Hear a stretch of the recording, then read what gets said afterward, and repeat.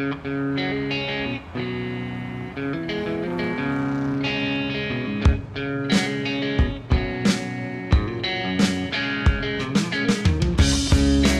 guys, thanks for tuning into this week's episode of Sketches Inc. TV.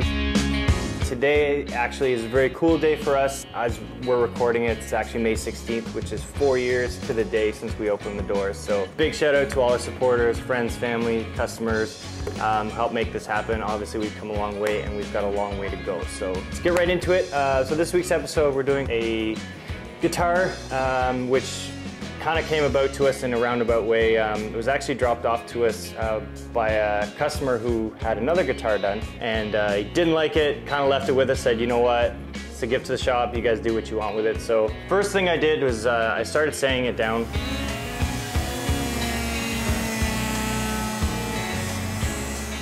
So originally I was going to prime this, paint it, custom paint.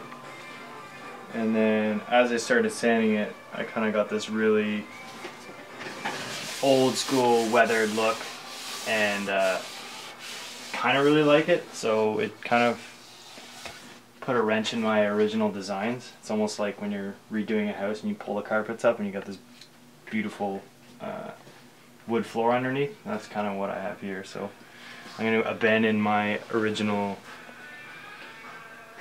thoughts and clear it and then do some pinstriping on it. So what I did next was I actually clear coated it, and basically to seal the really nice finish that we ended up with, so that we can move on to the next step.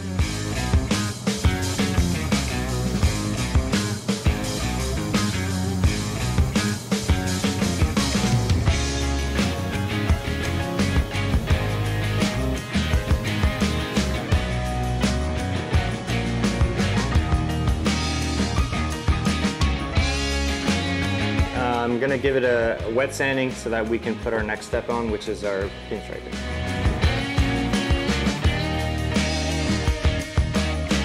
Okay, so now that the guitar is all cleared, wet sanded, I'm going to get to pinstriping.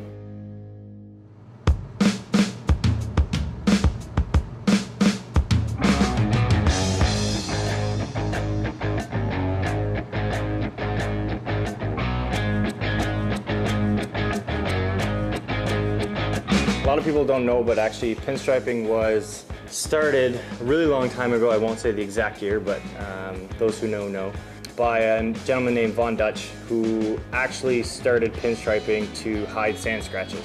So to start pinstriping, honestly with this project I didn't really have a direction that I wanted to go. Kind of wanted to just wing it and see what happened. So I picked up the brush and went at it.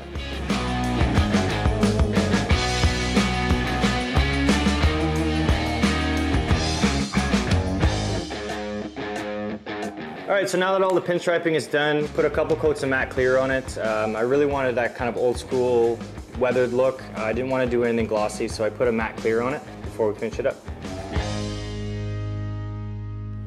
Alright, so now that the guitar is pinstriped, it's clear coated, basically gets our seal of approval. We sent it off to my good buddy Ian at Weston Instruments in Kanata, and he's going to do all the technical stuff and put it together for us.